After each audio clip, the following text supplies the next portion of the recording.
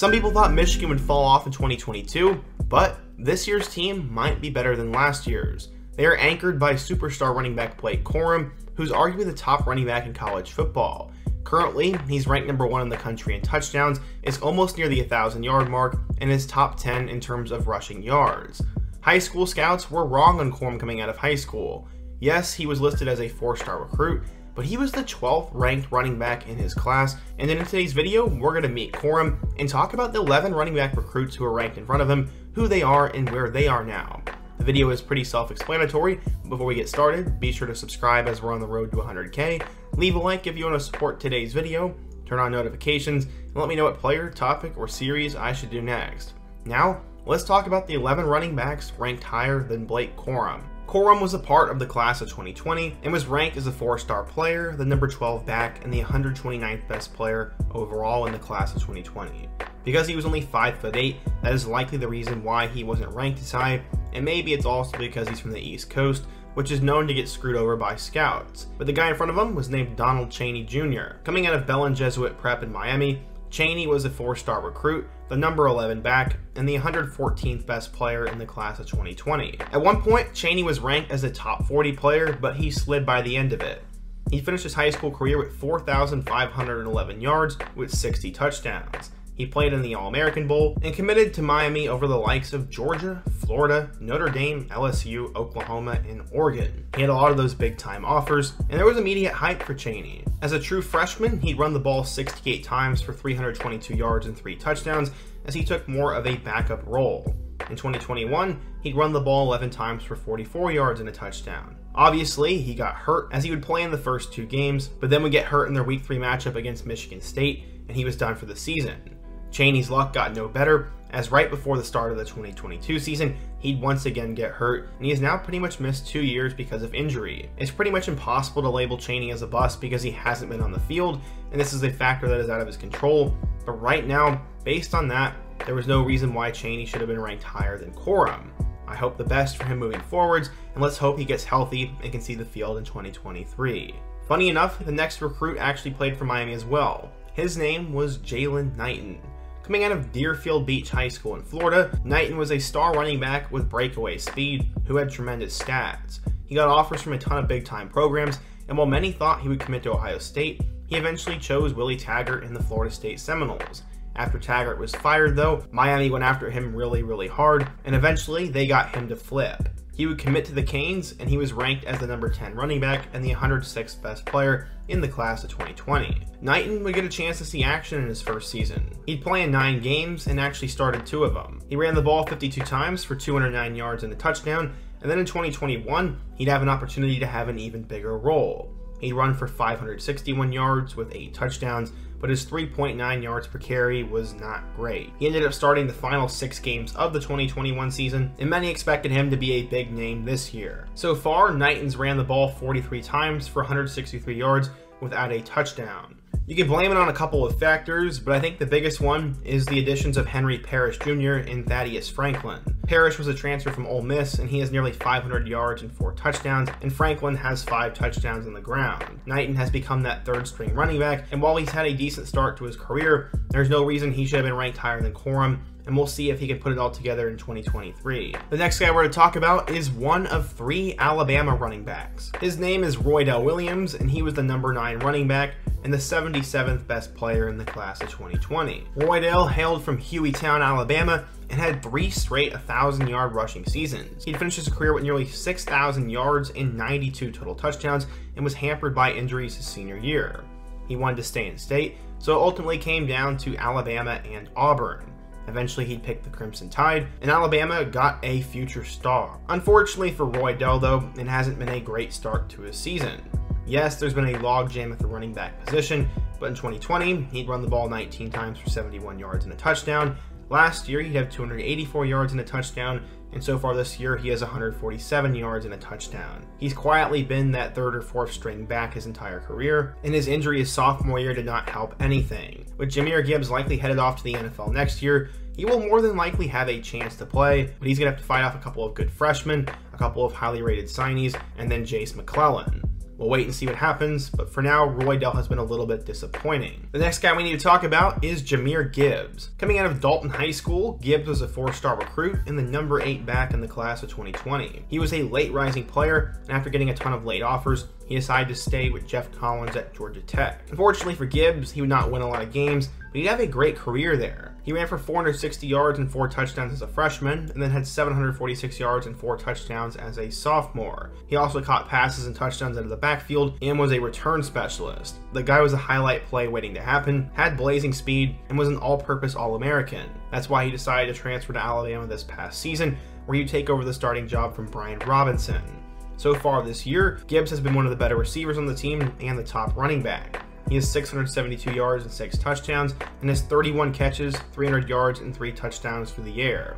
He's been Bama's best weapon on offense, arguably, and Gibbs is playing himself into becoming a first-round pick. He has 100% lived up to the hype, and some could argue he is more talented than Corum. I don't care what side you're on, but both Corum and Gibbs are superstars. The next player we have to talk about is Kendall Milton. Milton was a 4-star recruit, the 7th best running back, and the 54th best player in the class of 2020, and at one point, he was ranked as a 5-star. When I did all my research, I guess he had 5 stars at the time, but he ended up settling in that 4-star range. Coming out of Buchanan High School in Clovis, California, Milton had unbelievable hype. He ran for 1,300 yards and 27 touchdowns as a junior, and then had 1,500 yards and 23 touchdowns as a senior. He was a highlight play waiting to happen, a first-team All-California player, and someone whose skills were surely going to translate to the next level. He ended up committing to Georgia over Alabama, LSU, and Ohio State, which you could argue are the 4 best schools at producing running backs. Milton would arrive at Georgia with a lot of hype, but there was a logjam at the running back position, so he'd have to wait a little bit to play. As a freshman, he'd run the ball for 193 yards without a touchdown, and then in 2021, he'd run for 264 yards and a touchdown, as they would obviously win the national championship. This year, Milton has ran for 284 yards and 4 touchdowns, and is currently second on the team to Dejon Edwards. Right now, Georgia's playing about 3 running backs at the position, and Milton is now struggling with a groin injury, so I think it's safe to say that he may not be the best back on the team right now, but he still has a lot of potential, and we'll see if he can put it all together in 2023. So far, Milton has neither been a bust nor a star. Up next, we have Jace McClellan. He was a 4-star recruit, the number 6 running back, and the 47th best player in the class of 2020. McClellan was from Aledo, Texas, and put up monster stats while he was there. He was projected to be a star at the next level, which is why he decided to go to Oklahoma. The Sooners were the local power, and it seemed like a ball and glove-like fit. Except McClellan had other ideas. On signing day, he would flip from the Sooners to Alabama, hoping to get a chance at being the Crimson Tide's premier running back. So far in his career, McClellan has actually showed that glimpse, but has not been able to put it all together. As a freshman, he ran for 245 yards and 2 touchdowns. As a sophomore, he ran for 191 yards and a touchdown before he got hurt. Then this year, he has 312 yards and 3 touchdowns. He's currently solidly the number 2 back behind Jahmyr Gibbs, and for a while was solidly the number 2 back behind Brian Robinson last year. Unfortunately, that injury he suffered as a sophomore did not help anything, and just like Milton, McClellan hasn't been bad, but he hasn't been great either. He's been a solid backup, but when you're signing a top 10 running back, you expect them to be a starter and a really good player. We'll see if McClellan can put it all together in 2023, but it seems like I'm currently saying that about a lot of different players from this class. Up next, we have to talk about Marshawn Lloyd. Lloyd was the number 5 back, the number 43 player, and a 4-star recruit in the class of 2020. Coming out of the infamous DeMatha Catholic High School in Maryland, Lloyd was at one time ranked as a 5-star recruit. He would fall a little bit towards the end, but he decided to do something different. He became the highest running back to ever commit to Will Muschamp, and signed with South Carolina over Alabama, Georgia, Ohio State, and Penn State. Unfortunately, Lloyd would not get a lot of time to play with Muschamp, as he was fired after the 2020 season. So far, Lloyd has been good. He didn't play in 2020, and last year he'd run for over 200 yards and a touchdown. He was behind McDowell, Zaquandre White, and Kevin Harris, but this year, he has now taken over as the main guy. He is currently the top back for this year's Gamecocks, who have now caught fire and climbed back into the top 25. Lloyd has 526 yards with 9 touchdowns. He has caught fire in his last few games, and Lloyd is quickly emerging as one of the better backs in the SEC. The jury is still out on his career so far, but if he finishes the season strong, I think he deserves to be ranked where he was coming out of high school. We have now entered the top 4 running backs in the country, and the first guy we're going to talk about is Tank Bigsby. He was ranked as the number 4 back and the 40th best player in the nation. Coming out of Callaway High School in Hogansville, Georgia, Bigsby was insane. As a junior, he ran for 2,221 yards and 22 touchdowns and became one of the top high school running backs in the country. He committed before his senior year and had offers from schools such as Georgia, LSU, and South Carolina. Bigsby had a big-time senior season and would arrive at Auburn with a chance to play right away. He would show out in his first year.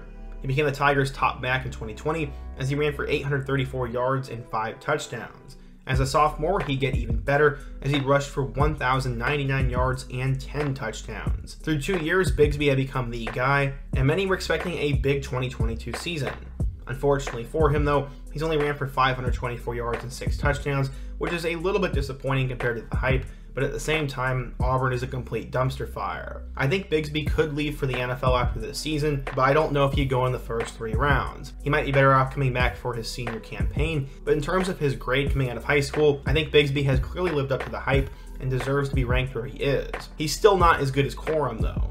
It seems like every class has one of those players that is a big time bust and just can't seem to figure it out, and I think DeMarcus Bowman is in that category. Coming out of Lakeland High School, Bowman was a 5-star recruit, the number 3 back, and the 20th best player in the country. He would finish his Lakeland career with 5,081 yards and 70 touchdowns. He had video game-like numbers, and he actually used the NCAA 14 video game to commit. It was footage from the series Road to Glory, and he used that to commit to Clemson. Clemson was super excited to be getting another 5-star back, but Bowman would not really get much of a chance to play. He'd run the ball 9 times for 32 yards before he would decide to transfer home to Florida in 2021.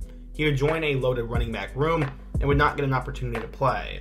He ran the ball 14 times for 81 yards and had failed to score a touchdown through 2 years. This summer, Bowman would once again enter the transfer portal and decided to commit to UCF. This is actually really unfortunate as 6 different running backs have seen the field for UCF, but Bowman is not one of them. I'm not going to speculate, and I have no idea what is actually going on, but I'm sure there's a reason why he is not playing, and I really hope he gets to see the field because this guy was awesome coming out of high school and deserves a chance to play. I'm not sure if UCF is the place for him, but we should all be rooting for Bowman, but right now, he has not lived up to his 5-star status coming out of high school, but there is still time to save that. The number 2 running back in the class of 2020 was Zachary Evans. Coming out of North Shore High School in Houston, Evans had one of the most wild careers ever. He put up insane numbers and also had an insane recruiting story. It seemed he flipped around between 3 or 4 schools, and I actually made a video about the entire process if you want to learn about it, but it was just absolutely nuts. He eventually settled on TCU, becoming the highest rated running back to ever sign with the Horned Frogs. Evans had a ton of hype and would actually have a great freshman year. He ran for 415 yards and 4 touchdowns, and then in 2021, he'd run for 648 yards and 5 touchdowns. Unfortunately, he got hurt, so he couldn't finish the year, but after the season, he decided to transfer to Ole Miss. He probably thought he was guaranteed the starting gig, but so far, a true freshman has beaten him out. This has not stopped Evans from having a good year and building upon his NFL draft portfolio, though. He's ran the ball 100 times for 605 yards and 7 touchdowns, and while Ole Miss has finally lost, the Rebels are still a really good team, and the 1-2 punch of Quinshaw Judkins and Zach Evans is one of the best in the nation. I definitely think he's going to leave for the NFL after this season, and he could be a guy who plays for a while in the NFL. He hasn't had one of those groundbreaking seasons quite yet, but Evans I think has lived up to the hype for the most part coming out of high school, as he has been solid, scored touchdowns, and is likely going to finish with over 1,000 yards this year. Now we head into our final player, and that is Bijan Robinson. Coming out of South Point Catholic High School in Tucson, Arizona, Robinson was the number 1 running back and the 15th best player in the class of 2020. He decided to commit to Texas, and this was a huge get for Tom Herman. In 2020, Robinson would run the ball for 703 yards and 4 touchdowns, and then in 2021, he'd have his breakout season. He ran for 1,127 yards and 11 touchdowns, and would miss time due to injury. He was seen as a dark horse Heisman contender and had a lot of memorable plays last year. So far this year, Robinson has continued where he left off. He's ran for 920 yards and 11 touchdowns, and he's still got a couple games to go. Robinson could become an All-American and at minimum an All-Big 12 player, and is likely going to hear his name called in the first round. He's definitely lived up to his hype coming out of high school, and you could argue deserved to be ranked higher than Corum. So out of all these guys, the players who have lived up to the hype are Bijan Robinson, Zach Evans, Tank Bigsby, Marshawn Lloyd, and Jahmyr Gibbs. Don Chaney, Jalen Knighton, Roydell Williams, Kendall Milton, Jace McClellan, and DeMarcus Bowman all could be a lot better, and all deserve to be ranked lower than Corum. Honestly, at this point, I would put Corum at number 2 between Bijan and Gibbs. Overall, I'm really excited to see what the future holds for Blake Corum, and while he does have an uphill battle becoming a star in the NFL, he's proven people wrong time and time again, and I'm really excited to see how he finishes the year. But what do you guys think? Who is the best running back in college football? What are your thoughts on the players from this year's class? And what player, topic, team, situation, or series should I cover next? I hope you guys enjoyed this style of video, and if you did, be sure to leave a like and a comment so I can do more of these. Before you go, don't forget to subscribe and check out all my other videos on the end screen, including the 16 recruits ranked higher than Will Anderson. I hope to see you guys again soon, but until next time, peace.